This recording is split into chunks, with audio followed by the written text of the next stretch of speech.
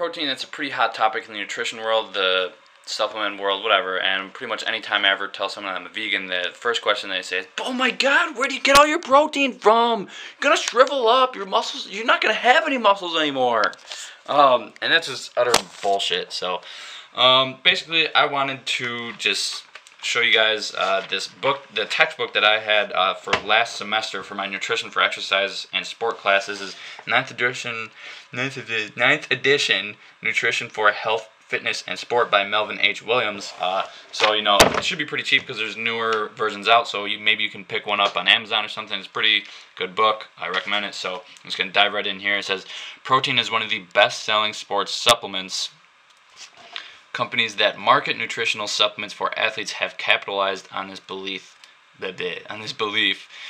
Numerous high-protein products have been developed for these athletes in attempts to exploit the protein-muscle strength relationship. Scam. So, basically, you know, you need protein. Everyone knows you need protein in order to build muscle, but how much protein do you need? Not that much protein. That's how much protein. Alright, so the proteins ingested as animal products are generally regarded to be of a higher quality than those found in plants. This is not to say that amino acids found in plants are inferior to the same amino acid found in an animal. They are the same. So it literally just says right there very bluntly, they are the same. Because I think they just want to get the point across, because in our society, like, we've been like brainwashed to think, oh my god, you can only get protein from animals. And I mean, sure, you can get protein from plants, but it's inferior. Bullshit. Alright, animal protein is incomplete protein because it contains each essential amino acid in the proper proportion to human requirement. Plant protein can provide you with all the protein and amino acids you need for optimal growth and development. So basically, plant proteins are called incomplete proteins because even though they have all 20 amino acids, some levels are higher and lower than the actual numbers that we need. So, you know, as long as you're eating enough protein, as long as you're eating enough plants, you'll get enough protein. So don't worry about it. The amount of protein necessary in the diet varies in different stages of the life cycle, as may be noted in the Dietary Reference Intakes table for macronutrients in the front inside cover.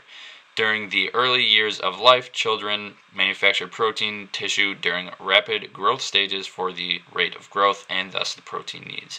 As a person passes from infancy to adulthood, the protein RDA per unit body weight decreases, but the absolute amount of protein needed by the body as a whole increases because of increases in body weight. So today, as a 21-year-old, I need much more protein than I did when I was a little baby.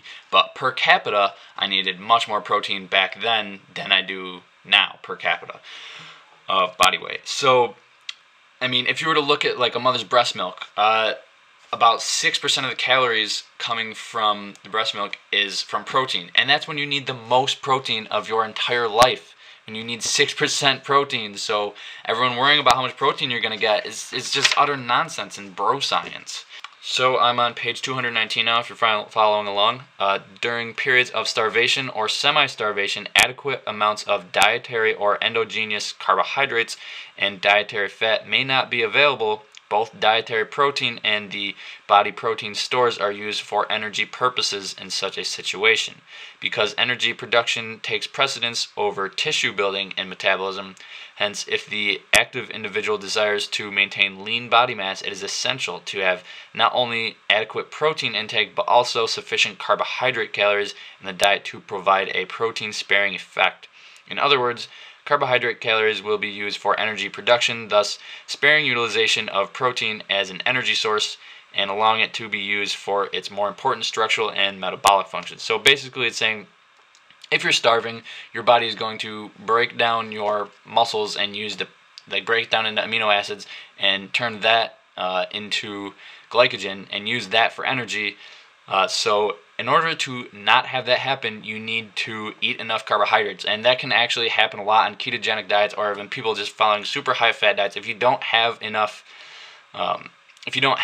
carbohydrates, your body is actually going to go to your muscles for energy, and that's not good. So I'm on page 221 now. Adequate carbohydrate intake before and during prolonged exercise will help reduce the use of body protein for this purpose. because the presence of adequate muscle glycogen appears to inhibit enzymes that catabolize muscle protein. High carbohydrate diets may have a protein-sparing effect for endurance athletes. So eat enough carbs and your body's going to use protein only for, or practically only for, tissue repair and building. And it's not going to use it quite so much for energy purposes. So on page 222 now, protein metabolism may also become more efficient as a result of training. Although an initial bout of exercise may markedly elevate protein breakdown and synthesis in an untrained individual, the effect would be much less in one who has trained habitually. So basically, if you train often, your body's going to be better at using protein. So essentially, you're not going to need as much if you have been training versus someone who does the same exact workout who hasn't been training. They're actually going to need more protein than you because their body's not quite as efficient at using protein. So the more you work out, the better your body is at using protein. End of story. Conversely, I'm on page 223 now. Conversely, in its recent dietary reference intakes for protein, the National Academy of Sciences concluded that, in view of the lack of compelling evidence to the contrary, no additional dietary protein is suggested for healthy adults undertaking resistance training or endurance exercise. Some investigators have even contend that because exercise training increases the ability of the body to retain protein in the recovery period, athletes in training may need less protein than sedentary individuals if they consume enough calories to maintain body weight. What did I just say? It says it right there. Alright, next. Also on page 223. Other than water, protein is the main component of muscle tissue, so strength-trained individuals have valued dietary protein as a key nutrient for centuries, as a means of maximizing muscle protein synthesis. Unfortunately, there is very little scientific information about the specific protein requirements for the development of lean muscle mass in weight training programs. So basically, there's not that many studies, if any, that show that increasing your protein intake will really result in increased muscle mass. If you want to get swole, lift heavy weights. That's it. Eat enough calories and you'll be fine. Actually, they talk about this a little bit right here. In addition to, on page 224, in addition to protein, Gail Butterfield recommends strength-trained athletes attempting to increase muscle mass also consume additional energy, about 200 more calories per day. Carbohydrate is a recommended energy source, as the insulin effect of carbohydrate is also anabolic. So two things.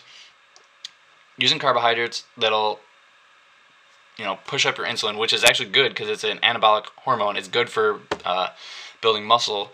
And also, you need to be in a caloric surplus in order to build muscle. At least 200 calories. If you can do more, that's cool too. But yeah, carbohydrates are recommended for that because you're going to use carbohydrates. That's your energy that you're going to be using. So, might as well carb up. The Academy has criticized the available studies and concluded the available data do not support the conclusion that the protein requirement for resistance training individuals is greater than that of non-exercising subjects. So if you guys are beginning to see a pattern, that's good. Still on page 224, it is important to reinforce the viewpoint that carbohydrate is the main energy source for endurance-type athletes. Besides its efficiency as a metabolic fuel during exercise, carbohydrate also provides a potent protein-sparing effect. That's, if you guys haven't noticed that, I've been saying that a lot. Maybe you should notice that now. Consuming sufficient carbohydrate will decrease reliance on protein during aerobic endurance exercise, reduce the formation of ammonia, and better maintain normal protein status in the body. So, if you want your protein to work, eat enough carbs. So I'm on page 226 now. It says the carbohydrate alone may have some effect on protein synthesis following exercise, as it may help to decrease secretions of cortisol, a hormone that promotes protein catabolism. Moreover, Lemon has noted that the insulin response to dietary carbohydrate has been shown to enhance the already elevated protein synthetic rate in muscle following a strength training session.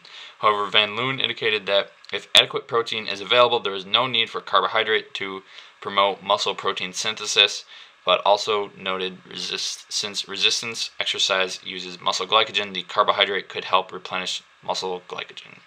So basically, you got to carb up before so you have enough glycogen to do the lifting, you got to carb up afterwards in order to make sure that you recover efficiently. Whey proteins are extracted from the liquid whey that is produced during the manufacture of cheese or casein. So basically, it is a waste product, if you haven't figured that out. We're on page 228 now in here. Colostrum or bovine colostrum is the first milk secreted by cows. Standardized preparations of colostrum are available as dietary supplements. It's who needs that? Who has a colostrum deficiency? Nobody has a colostrum deficiency. You don't need colostrum. It's for cows. Like it's just thinking that people need to drink cow's milk is absolutely absurd. In nature, only species only drink milk of their own species, and they also only do it when they're babies. So why a grown man or woman would drink milk, it really makes no sense, other than it's been just ingrained in our society to do it. Alright, here's another thing on supplements. Spirulina and brewer's yeast are good sources of protein and a variety of vitamins and minerals, but convey no magical ergogenic qualities. Because I see spirulina all the time as a supplement, and it basically just says right here, there are no magical ergogenic qualities. So don't buy into the bullshit. Just eat, whole, like fruits and vegetables, whole plants. Page 229 now. Neither of these two studies reported a significant effect of the high protein intake on measures of strength. In a review, Garlic and others noted an absence of strong evidence that high protein diets confer any advantage in terms of strength. More recent research also indicated protein supplementation does not appear to increase muscular strength. So like I said, if you want to build muscle, just lift heavy weights, and that's pretty much that's it. That was page 229.